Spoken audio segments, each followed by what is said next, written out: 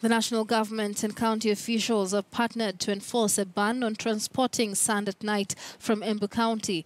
Embu County Commissioner Esther Maina has revealed that the national and county government will be establishing a mobile weighbridge that will check the weight of lorries transporting sand, as well as curb transportation of sand at night from Meru region. Speaking after a county security meeting at her office, Maina said most of the sand transporters within the country have been exceeding the allowed weight, which in turn has led to major damage of the roads.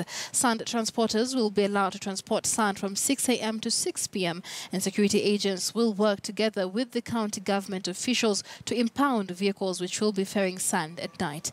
During the Jamhuri Day celebrations, the Embu Governor Martin Wambora banned the transportation of sand at night, claiming it is denying the county government revenue as well as encouraging the theft of sand. Yesterday, kuzuia movement of sand at night.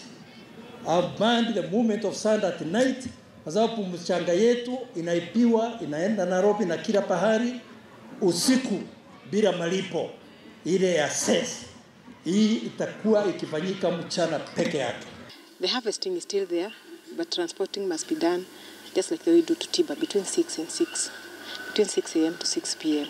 So we are trying to enforce it, but the biggest challenge that I've noted is the issue of overloading, so that the tonnage that somebody transports exceeds what is required.